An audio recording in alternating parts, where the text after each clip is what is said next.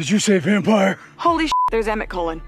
You better hold tight, Spider Monkey, because this Twilight reunion will have you wishing you were in Forks.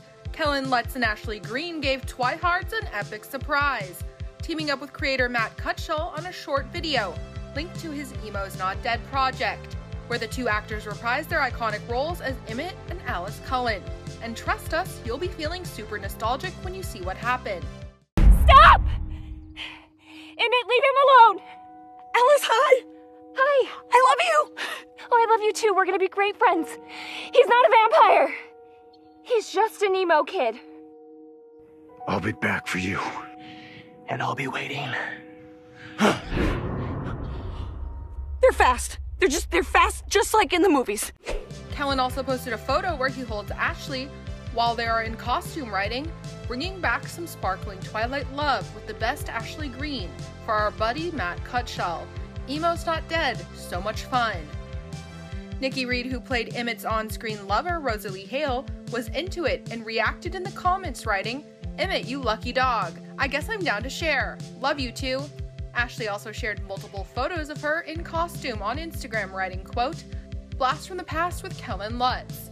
It made my heart jump being reunited with this one and having some fun with Ariel and Matt Cutshall. Hashtag Emo's Not Dead, hashtag Alice Cullen, hashtag Emmett Cullen."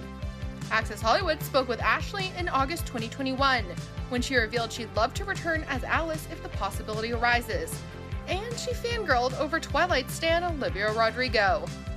Everyone has been watching it. I feel like it's had this whole resurgence recently. Even Olivia Rodrigo posted on Instagram about it. She's a big fan. Yeah, of course. I freaked out about that. I love her like everyone else.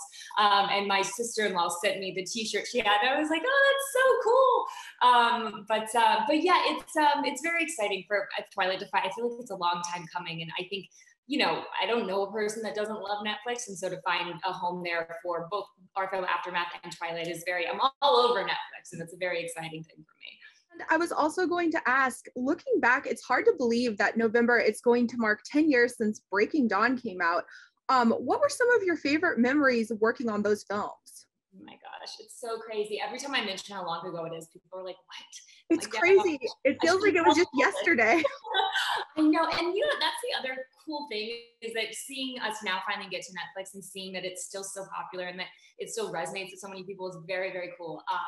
But favorite memories from filming, I think, you know, the first doing Twilight was, I think, will always hold a special place in my heart because I was so new. It was my first real job on a set for that amount of time, and so it was a heck of a job to come into as kind of your first real film, and that's where we kind of created these bonds. And then I think Breaking Dawn for me was very, very fun. I think for me, anything that is physically active is very fun for me. I grew up doing martial arts, and so being able to flex a little bit of that was very fun for me. And working with, I think, the caliber of actors that we were able to get for Breaking Dawn specifically was very exciting for me.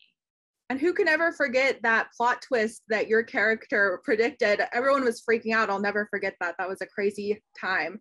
That was, speaking of premieres, that was another very cool thing, is being in a theater, right, at our premiere with so many fans and getting to firsthand hear their reactions when that happened is something incredible, something I'll never forget, because it's, you know, we're like, oh yes, okay, we nailed it, because you just don't know. You don't know how it's going to be received, right? Yeah, I remember when I was there, I watched it like the day that it came out, and people were like screaming, like crying, like this didn't happen in the books. And I was like, okay, well, it's Alice, like maybe it's not real. I don't know. You were onto it. I kind of had a spoiler from one of my friends. So I was like, you know, I had an idea that something was going to go down. I didn't know exactly what, but I was like, please let this not be true. So I'll never forget that. Last Twilight question, I promise. I actually spoke with your old co-star, Boo Boo Stewart, recently. He said he'd be down to return because there's a new book that came out, Midnight Sun. Would you ever be down to return if they approached you about something in the future? I mean, absolutely. I think for me, you know, it's no secret that Alice holds a special place in my heart, and I completely understand how other people relate to her so heavily because I felt the same exact way. And so it's one of my most cherished memories is playing that character. I think, you know, I got to go to set every day and just be this kind of positive ball of energy and sass, and it was very fun, and I would 100% do it again. I don't know, you know, vampires aren't supposed to age is always a thing in the back of my head, so I'm like, how much money do they want to spend on making us younger again? But yeah, I think that would be incredible.